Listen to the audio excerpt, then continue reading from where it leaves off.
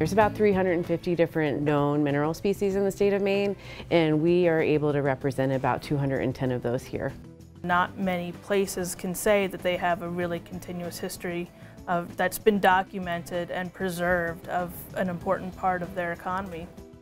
This is really a unique museum, and if the founders hadn't had the vision and the commitment, the stories that we're telling probably wouldn't be told.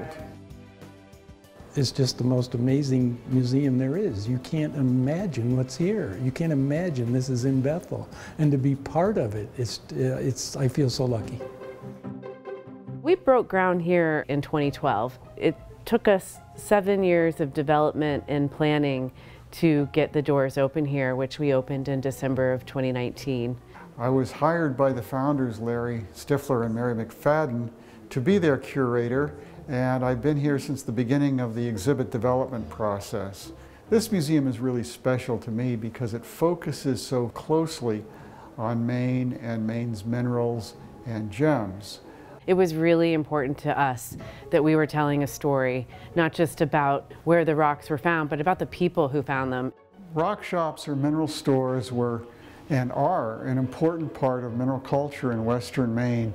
None is more famous than the Parham store, which was started in 1919 by Stanley Parham and closed in 2009. Most of those stores had exhibits of Maine minerals, and the Parham store had a large collection. This is the highlights of that large collection of Maine minerals, which was a great attraction to bring people to the store over and over again. It existed there on Route 26 for 90 years. It was a tourist attraction, and it's the cornerstone of so much of the story about mining in Maine. Let's finish up with that last dynamite hole there. Make sure you pack in the sand. Sure thing. Please, don't go wandering around in mines if you haven't been invited. There's a good chance some other miner may not have seen you. Fire in the hole!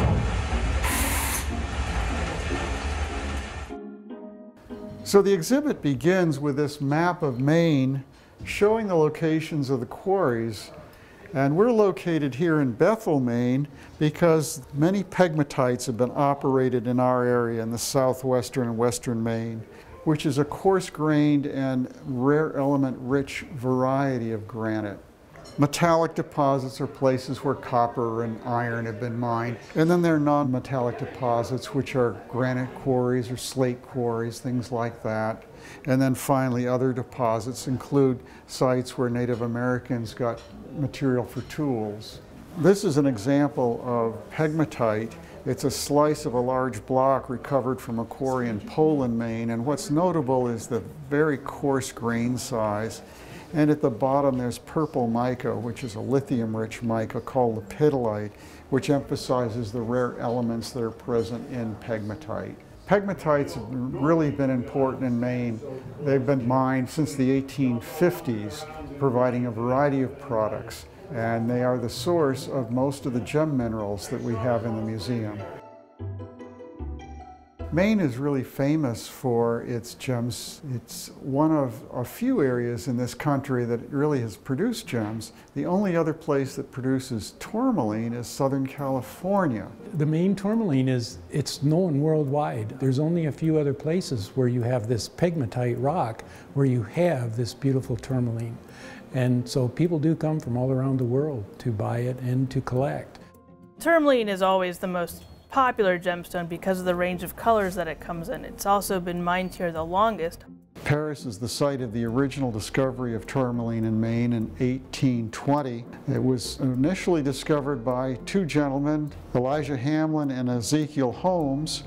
In late 19th century, Hamlin's son, Augustus Hamlin, purchased the property and continued to operate it.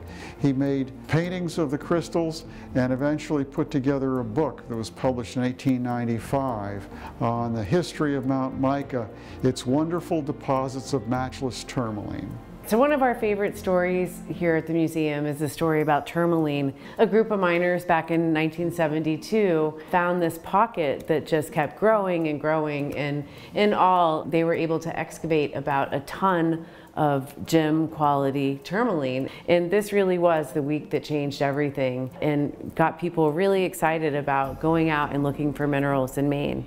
This is an example of one of the crystals that was found in that large pocket by Frank Parham in 1972. It's a tourmaline, and the green comes down along the side, and if you take a cross-section of it, it looks like a watermelon slice, and so they are called exactly that, watermelon tourmaline.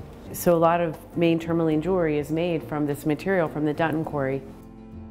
And then here's one of my favorites. This little tourmaline crystal from Mount Marie. Carl would like to say this was an off color, but that champagne color is just so unique and it looks different than the rest.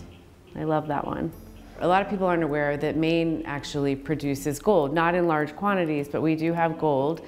And we happen to have what we think is the largest gold nugget from the state of Maine. And it was found in the Swift River by a gentleman named C.J. Stevens, who wrote a book about panning for gold.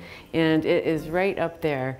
So while it's not giant, it is big for the state of Maine. And it's one of the treasures that we have here at the museum. This model of a Pegmatite quarry is a signature exhibit of this museum. And this is a model based on the pegmatite down in Poland, Maine, which is still being mined for gem tourmaline. This screen, which is called an augmented reality screen that allows people to scrutinize and learn more about the features.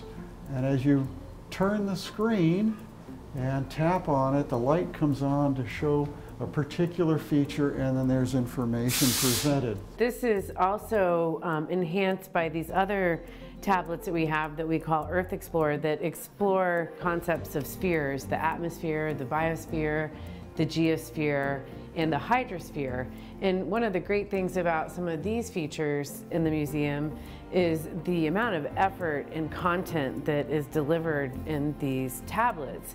There's all different levels embedded in here. Some are for higher level learning, and some are definitely geared more towards the younger kids, being able to see, simple things that we see out in the Maine woods, bald eagles, some lichen, talking about habitats and all sorts of stuff. This is the above ground portion of the diorama using those concepts of spheres. Up here we have the biosphere and the atmosphere, and the hydrosphere highlighted. We have a stream with trout in it. We have thunderstorms and how rainbows are formed, and we even have a meteor representing a meteor shower. This whole part of this museum is super interactive and provides multi-level learning. While this is just a small little slice of what it might look like out in the Maine landscape, it provides so many great lessons, and it meets curriculum standards for our school children.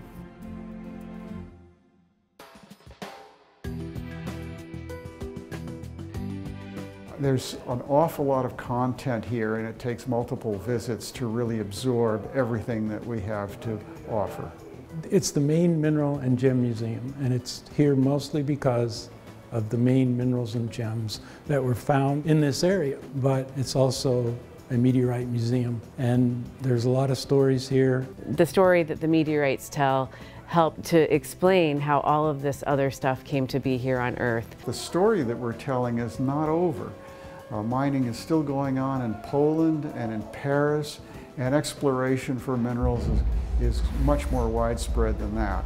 This is an important part of Maine's history, and the fact that we have that here in Bethel, and it's available to the public, and you can go in, to our museum store and hopefully take a little piece of Maine home with you.